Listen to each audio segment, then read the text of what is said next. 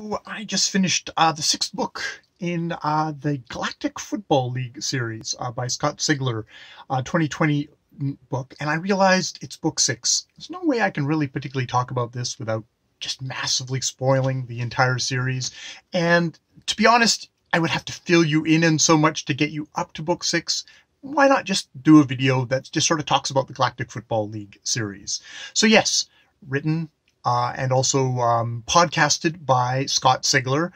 It is a science fiction sports series set about 700 years in the future. There's been a lot of warfare, a lot of kind of interspecies. There's tons of different alien races cooperation. One of those races, kind of a very minor one, being humans, ruled by the Creterakian Empire, which is like a massive, like just by sheer force of numbers and just brutal force, they have been able to basically kind of conquer the majority of the races. There's some ones on the sidelines who basically they're species that can survive in such kind of radioactive and toxic things that they're outside, but for all purposes, the Creterakians are in control.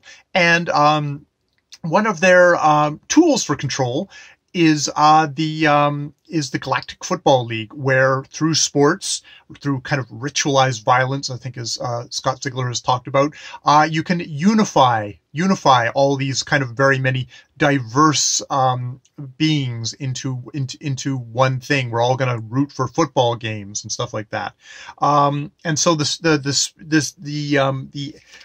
kind of all the species that are in here. This is the humans, the Scolorno, which are very kind of fast, kind of very thin little creatures, very hyper. The Key, who are just massive, kind of like Cthulhu-like kind of tentacle beasts, who are the defensive and offensive lines.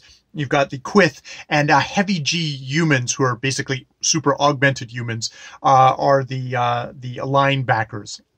Now, first thing I should say going into this is I know virtually nothing about football. I know there's a quarterback. He throws stuff. There's big guys in front of him who block, and there's fast guys who run out and catch the ball. Like, that's the level of what I know about sports. One of the real keys to this is that Sigler is really good at taking, what is football today, and simplifying it and turning it into a really great kind of storytelling device, and these little bursts. It's action scenes on the field, and he's really good at describing that in a way. I think a lot of people watch sports movies who've got no intention of watching sports. Like I've watched Rocky, but I'm never going to be interested in football. I've watched, I don't know, Field of Dreams or all that for baseball. So I don't think I've actually watched particularly any football movies, but if they made this series into a movie, I would definitely watch it.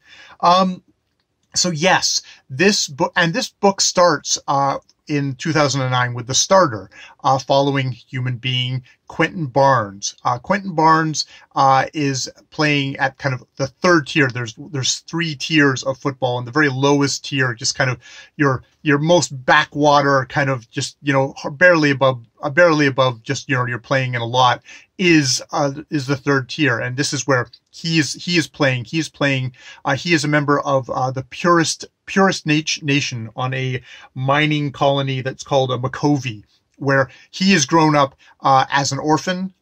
It's ruled by religious theocracy. It's very much kind of strict kind of morality stuff, really repressive regime. His parents somehow had to flee. The big distinguishing factor of the Purist Nation in this big empire, where they want everyone to get the Creterakians' political thing is everyone gets along, is that the Purists are super xenophobic. They are super racist. They only believe in the pure race, the pure human beings. They have a whole bunch of, like Quentin talks about, all these nursery rhymes, which are basically all the weak points that you could punch these alien beings and incapacitate and kill them. It's that kind of, that level of hatred and fear in them. So he is the star quarterback for this Purist Nation football team, and he's the top of the heap there in third tier. But what happens is that an alien, Greedock the Splithead, who is he's the owner of the IGNF Krakens, who is, I believe, at this point in tier 2, scouts him, him and his coach. They scout Quentin Barnes and say, okay, we're going to get you because you're going to be super cheap. Nobody else wants you. There's definitely the feeling that there's no Purist Nation quarterback is ever going to be able to actually compete in the upper tiers because he'd have to cooperate with all these other beings, all those other races, and there's no way that's going to happen. But Greedock and his Horkar the Hook Chest, the coach, decide that they want to take a chance on him, and he is put forward, and he's really, they have a starter who is Don Pine, who is this blue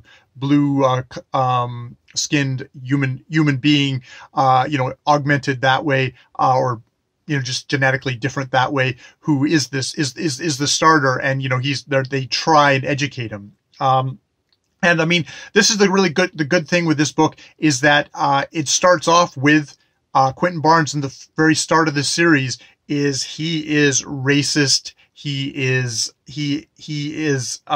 super ignorant, super arrogant at the same time, thinking he's the God gift to that. He's an angry guy. He did grow up an orphan. You learn as the series goes along that basically he had to, luckily he was somebody who grew up large. Like by the time he was 12 or 13, he was like over 6 foot and like super big. And he had to fight his way. He had to punch his way because he was all alone. And there's a lot of anger there, a lot of rage, a lot of just basically, it's all about me. It's all about me. I have to protect only myself. He saw his brother executed, for stealing bread. That level of hard scrabble. Luckily, someone at a mining thing saw him throwing a rock and went, "Hey, you could throw a football." And that's how he ended up in the football thing. But it's very much that kind of idea of, if it hadn't, he would have probably died in the mines, is the thing.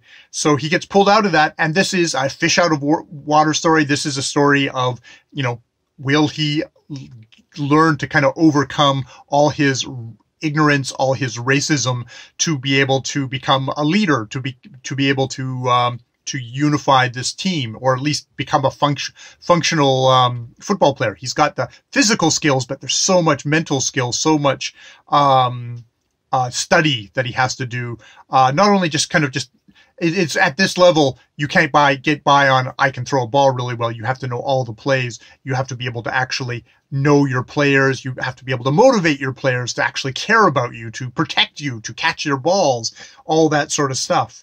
So that's the kind of the start of the series. And then there's the wider thing that Sigler sets up of this Cretorokian empire and how they are using this for control, and also various outside threats, inside threats, terrorist organizations. The whole idea of him being an orphan. It's like, well, maybe some family members are actually still alive. There is continual conflict between him and Greedock the Splithead, who is shown as like, he's a bad dude in himself. And it's in later books, actually, in the kind of the Gangster, this book, not the final book, but the latest book, that you realize exactly how dangerous and bad a dude this is. So yeah, we go with the starter, where they move into tier 1, and Quentin does move up to being the starter of the INF Krakens. There's the All-Pro, where you get kind of the team stuff, but you also get someone's trying to assassinate him, it seems. You get the MVP, where they get captured by this other race, the Prowett race, this super dangerous race that's been known for like nuking planets and stuff like that, to basically take it over, because all that radiation doesn't bother them, so they can take over the planet, but they've killed millions and millions of people.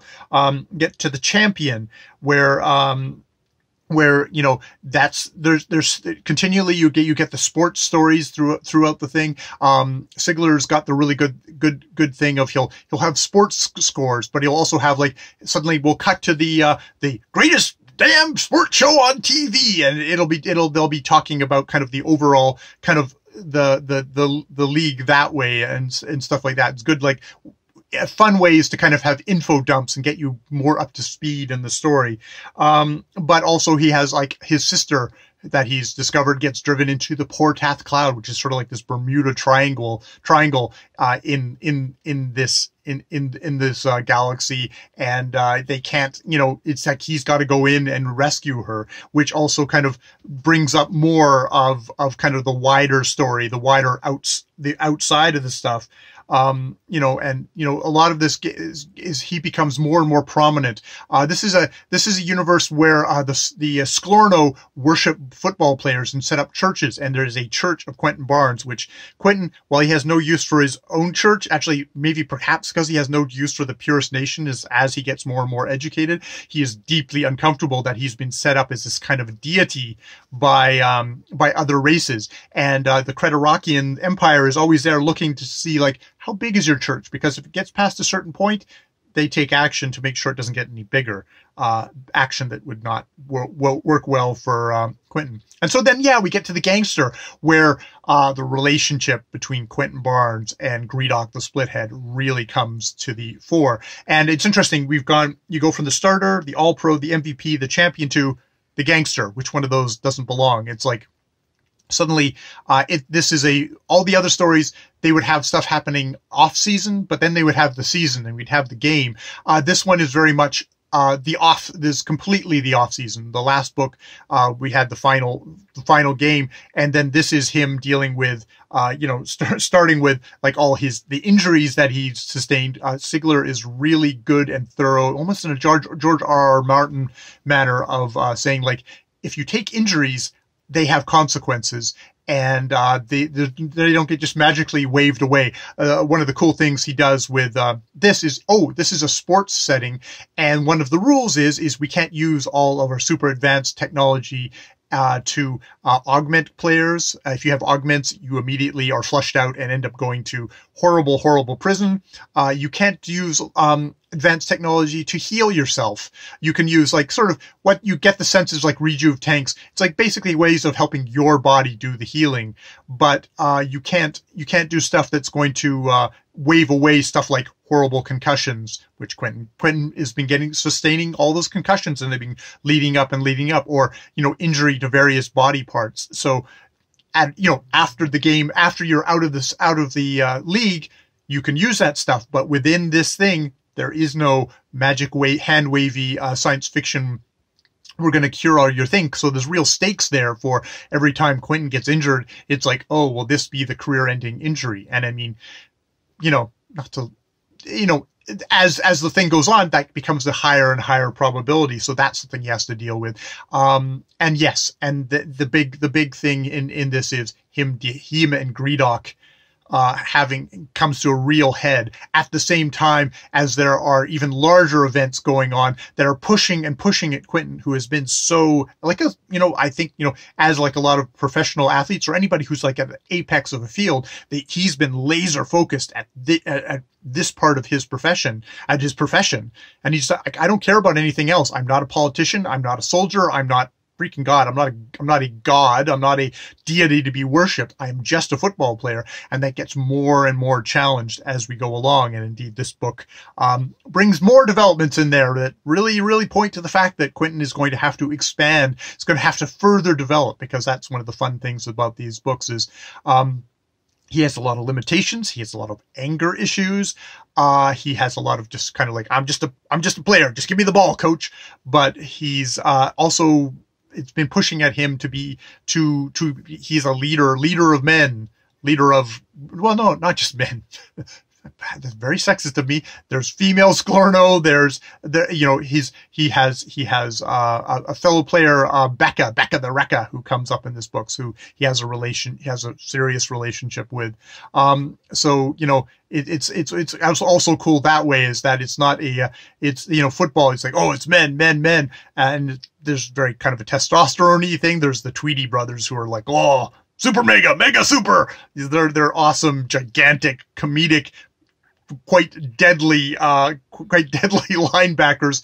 But there's also there's acknowledgement of more than that. So yeah, it is a super fun series. Sigler has done all these as audiobooks. He's really, really good at coming up with all the voices for the various creatures, for the various characters. You can see there's a lot of love of sports in here, that even if I don't know the references, there's a Chick McGee, who's this news reporter who is always saying inappropriate stuff, which is rings true to my experiences in just Canadian hockey or something like that. There's some things that transfer over. I don't know much about hockey either, other than I'm Canadian, so I probably absorbed a hell of a lot more of that. But yeah, so yeah, that is the GFL series by Scott Sigler. Especially kind of on like as an audiobook, I would totally recommend, trying this out, trying out like the starter.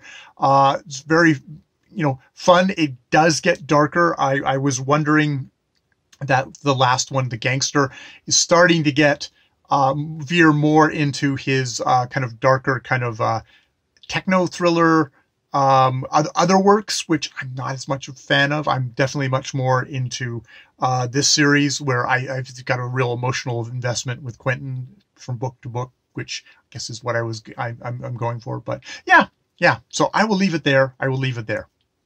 More videos later.